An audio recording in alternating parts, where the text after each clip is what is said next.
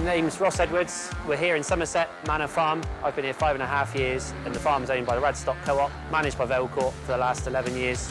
10 years ago, the farm was an organic autumn calving grazing herd of about 330 cows. In the last 10 years, we made a lot of progress and changed to a 3X system. We used to milk in a 32-32 rapid exit, and 500 cows through the parlour used to take about 5.5 hours of milking, with 2 people milking and 1 on yards. From where we were in our old milking system, we're in a far better place now. Milking is a far less stressful environment. It just happens, it's easy. We decided on the DeLaval E300 for many different reasons. The inward sloping deck was a big must for me to keep the operator clean and tidy when they're working, and by standing a cow facing downwards, their udder presentation is a lot better for cluster attachment.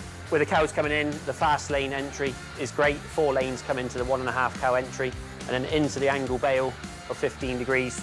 Aids cows coming in and going off, and the low bale height that we've got means that the cows are already turning as they come off the parlour. There's no pushing or shoving, and it's all pretty smooth. Also, the cockpit area with the IDD touchscreen gives you all the basic information that you need. There isn't a great deal of time, but the IDD is easy to read, and it's got the information you need to make a decision with that cow there and then.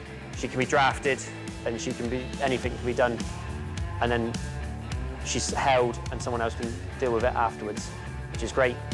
The Evanza cluster is also much lighter than our old system, easy to attach, and we also had the cluster flush on it, something we had before and we thought was definitely something we wanted to keep on the new parlour. The Teat spray robot was also one of the big things that DeLaval offered that no one else really did. I like it. We've named her Tessa. She's always there, she always does her job, and she's very reliable. It's one system to dip every cow, whereas some of the other things on the market are sort of one per bale and a lot of different solenoids to go wrong. She's very easy to maintain. She always turns up. She doesn't need holiday. So for me, that's a great positive of the Teat spray robot system.